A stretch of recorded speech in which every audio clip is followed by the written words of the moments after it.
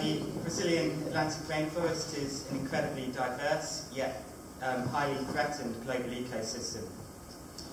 I went to the southeast of Brazil for 3 weeks last May, and the trip was based around the states of Rio de Janeiro and Minas Gerais. So it's a great opportunity to visit a tropical country. I've never really had the chance to do this before. So I'd like to thank the following people: the Ernest Thornton Smith Trust for providing the funds, several people at Kew and in Brazil, in particular Marcelo, for getting the project up and running and providing me with the first contact out there, which was Giuliano Barin in your team Botanic Garden. I also thank Tom, who's here at the back somewhere, a good old friend of mine who came along with the experience. So it's obviously much less daunting travelling around with someone that you knew. The talk will be split into 2 sections.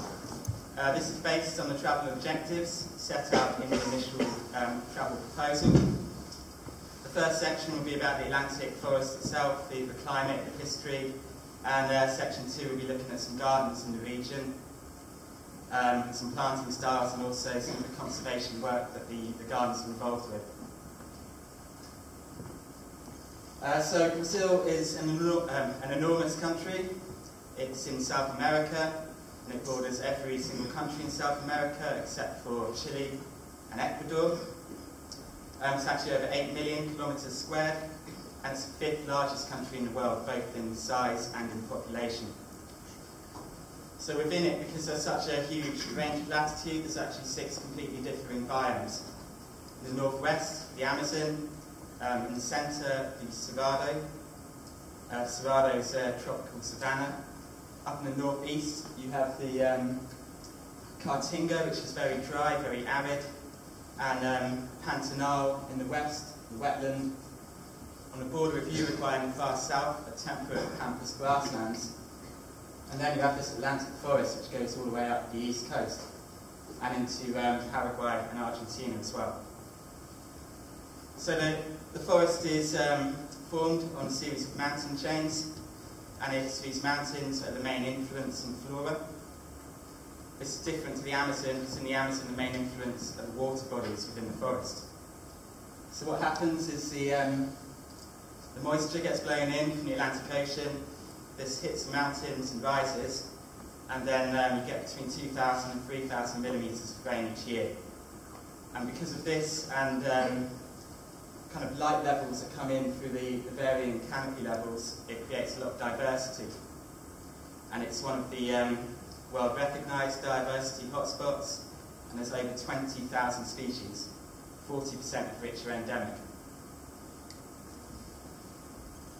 So the map here just to show the situation for the forest now. It's now incredibly fragmented, as you can see. In dark green you have the areas of current forest cover compared to that kind of lighter green colour as it was around 500 years ago. And the table shows just what incredible endemism there is right through the plant and animal kingdom. So plants are around 40%, and something such as amphibians is over 60, although I've read somewhere else this might be more like 90. So these aren't my photos, these ones, but these are some of the kind of poster-friendly flagship conservation species, all endemic, all highly threatened. There's 4 different species of golden tamarin monkey. Then you have a maned sloth, woolly howler monkey, and a jaguar.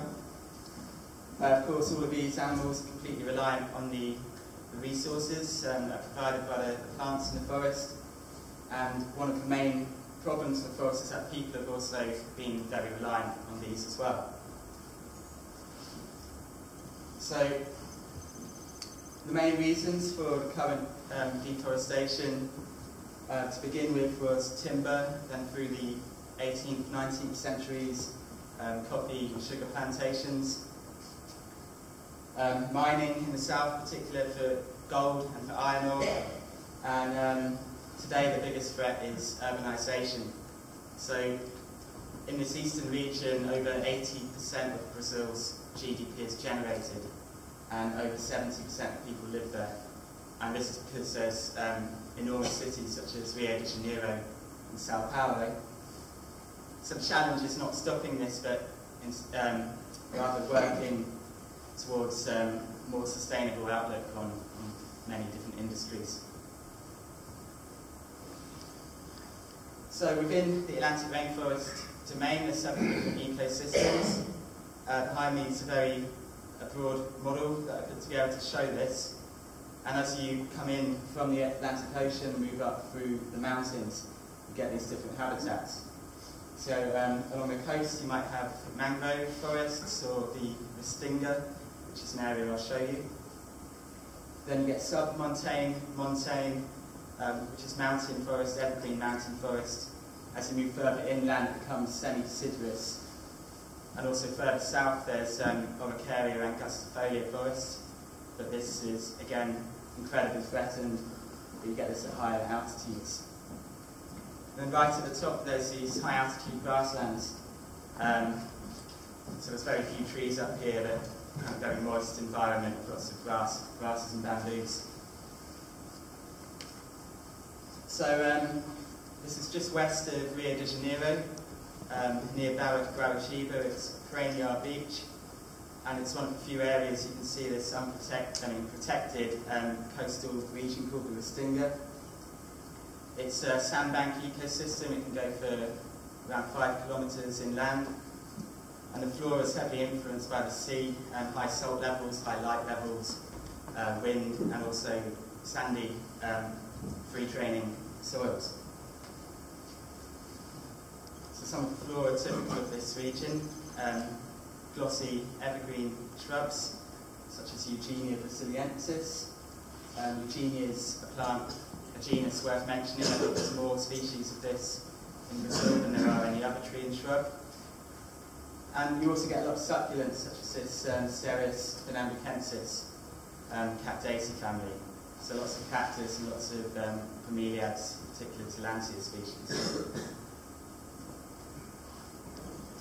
So moving up into the mountains, this is Itatiaia National Park.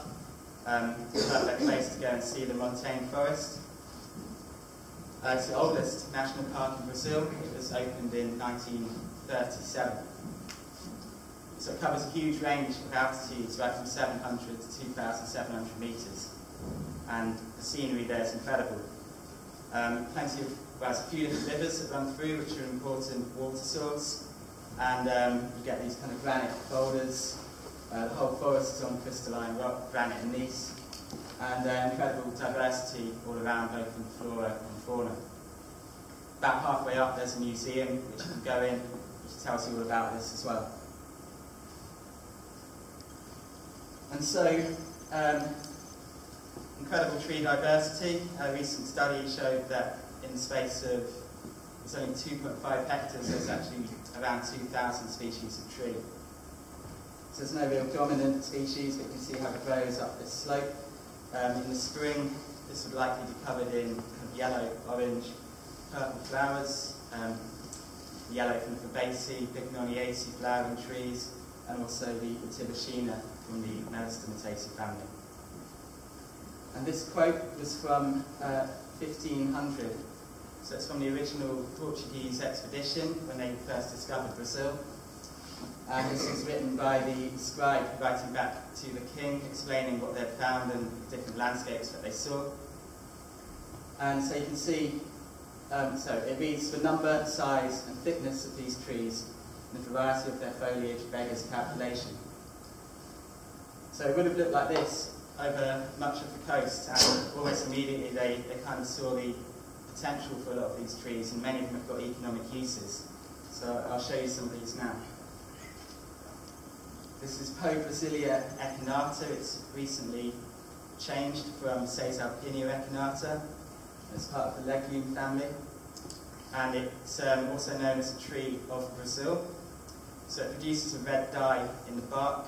And when this was brought back to Europe, they named, the dye was called Brazil, and it's from this that the name of the country originated. So this is a Gibson ES335 made from Brazilian rosewood, and Brazilian rosewood comes from Dalbergia nigra.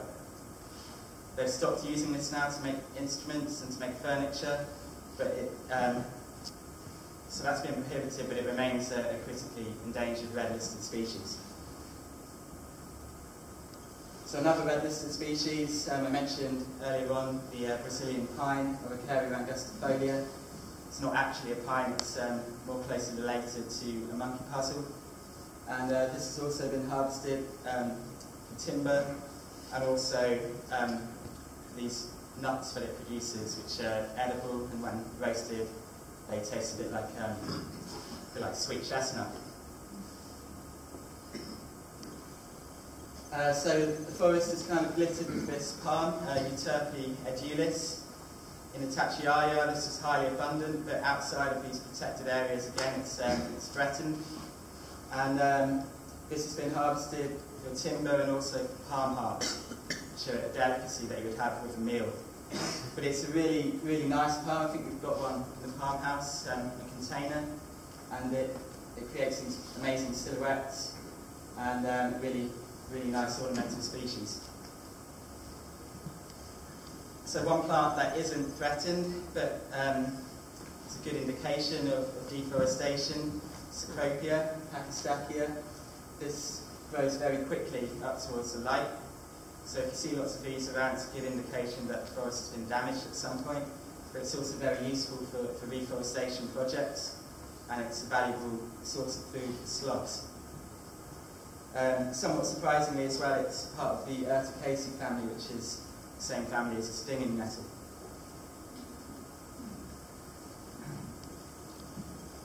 Maybe the distinguishing feature of the Atlantic rainforest is the incredible amount of epiphytes, in particular bromeliads. There's thousands of bromeliad endemic species.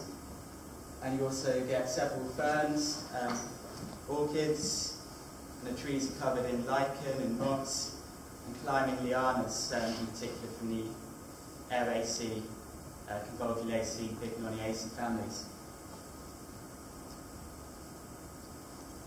So right on the top of the mountains are these high altitude grasslands. Throughout all of these slides we were staying in this national park in a hostel within the national park. And this was quite a long way away, but we managed to source a lift with some friends that we made. And it was a completely different atmosphere. It was much cooler. So it's actually autumn around this time in May. And this is the only time it really felt like it. It was around 12 degrees. Still very moist, barely see 20 metres in front of you, it's so misty. The rest of the time it was more kind of averaged around 25 degrees and it was very sunny. But the flora typical of this region is shrubs and trees, shrubs but no trees, and plenty of different grass species, alpines, and this kind of shrubby bamboo, which you can see on the right, which is Chuskia.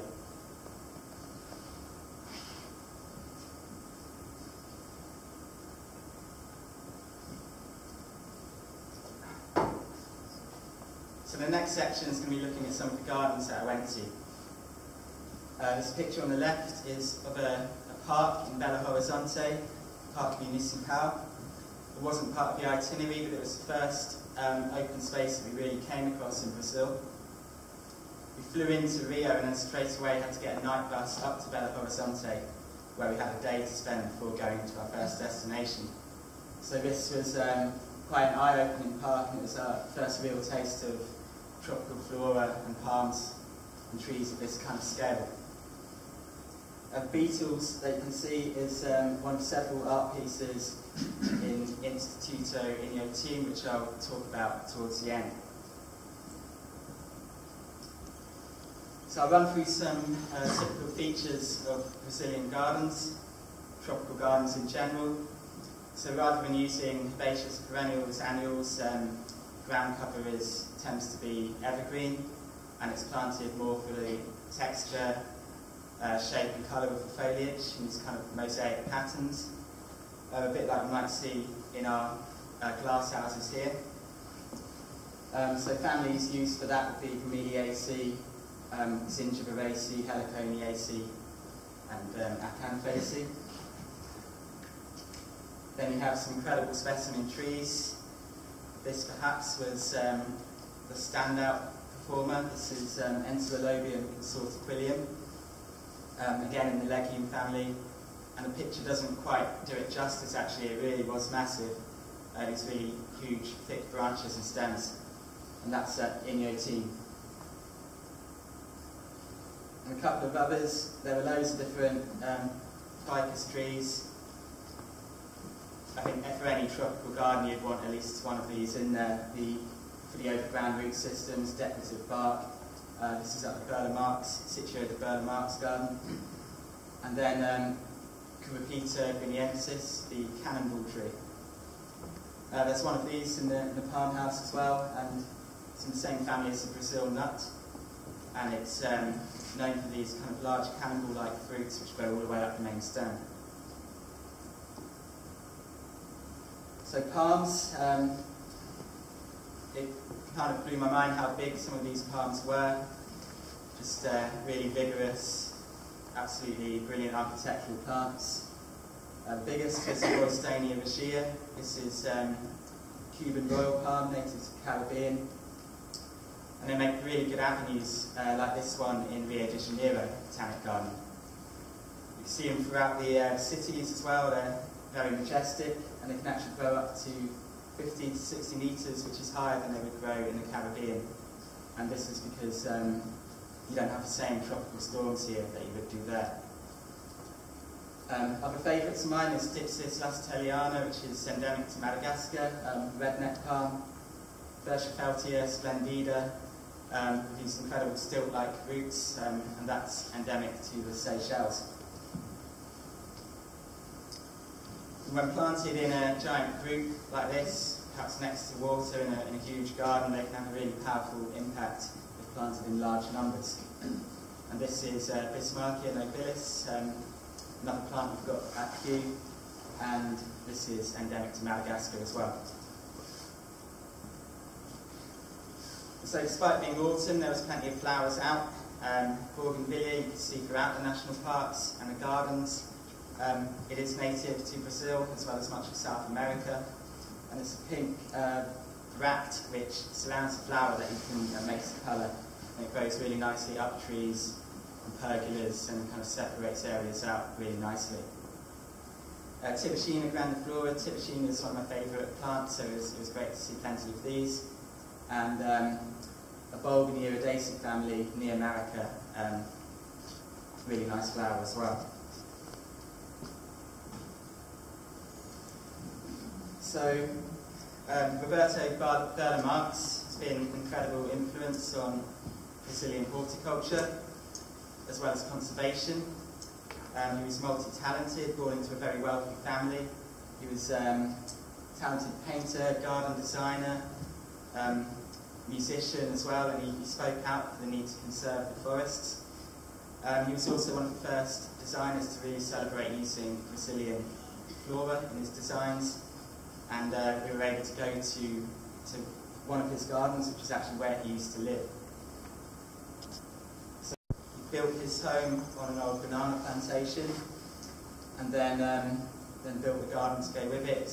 Here he had his huge collections of plants which he would cultivate, put into cultivation for other gardens. And he was a recycler of materials, so his gardens would always be full of these kind of granite boulders or stone which he would take from forests that were being destroyed. And on these he would grow like rupicola species of ground rock, many bromeliads and cactaceae, and he was inspired by nature. We have a day in Jardim Botanico, Rio de Janeiro Botanic Garden, which is one of the oldest in Brazil, and the collections are really impressive. They also had a really good bromeliad house and an orchid house, which you can see in the picture. Within these houses, the interpretation was really good, and it was in English as well, Portuguese and in English. And they had quite a lot written about each main genus of orchid that they were displaying. So many of these are native to Brazil, such as Cattleya, Brassica and Oncidium. And we were shown around the gardens by Bruno Silva, who is the curator of the Bromeliad collection at Rio. And Bruno's also involved with some other interesting projects, and this is to do with his PhD, which was on green roofs in Rio de Janeiro. This is actually in one of the favelas, and he was able to grow over 200 species in 1 year on just one roof in the favelas. And he's developed a new method for doing this. Rather than using any substrate, he actually uses 5mm thick geotextile membrane. And these kind of Brazilian epiphytic plants lend themselves really well to this, and it has several add-on effects. So it can reduce the temperature inside the houses to up to 10 degrees, and it can also mitigate noise pollution and air pollution. So finally, I've left this till last because it made the biggest impression. But it was the first garden that we went to. It's called Inhotim. It was founded by this mining entrepreneur, Bernardo de Melo Paz, and it's a combination of botanic garden and also art centre. So you have these enormous contemporary art pieces, art galleries, and these are surrounded by botanical collections.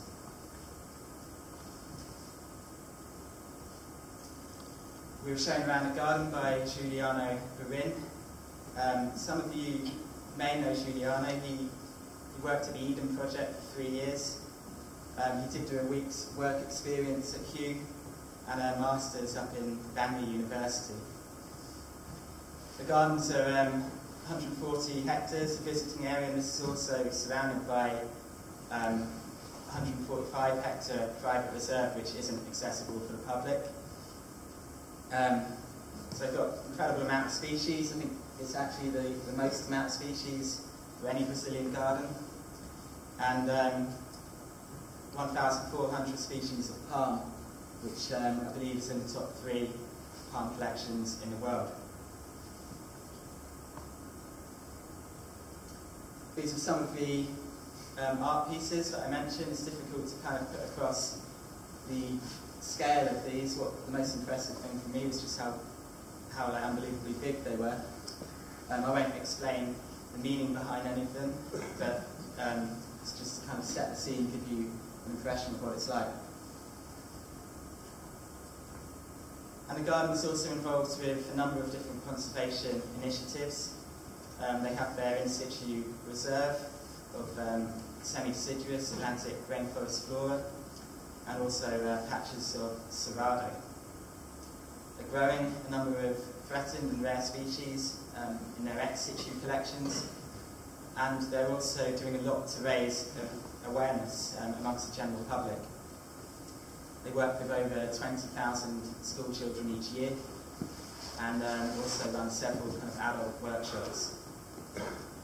So they're actually, in a similar way to Kew, their funding has become quite limited from the original sources, from the government and from Bernardo, so they're looking at ways to raise money.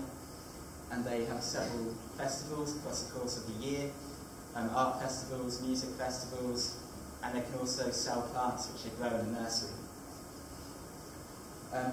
They're currently installing a seed bank and developing, they've got some PhD students developing cultivation protocols.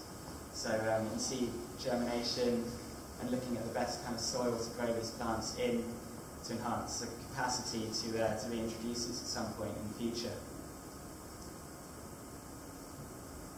So when I was there, we were shown around again by Giuliano, who showed us some of the many art galleries. I had to do a talk for about half an hour to the staff there. This was translated by Giuliano. So each slide I would say something, then he would say something after me. And it felt like he was saying a lot more than me as well, so that was really good. We also got to work in the gardens for a day. So we lifted some bromeliads, did some dividing, and just general tidy up. And that concludes my talk. I just want to say it was an incredible experience. I think I managed to to complete all the objectives that I set out at the start, and I would certainly do something similar again. Thank you for listening.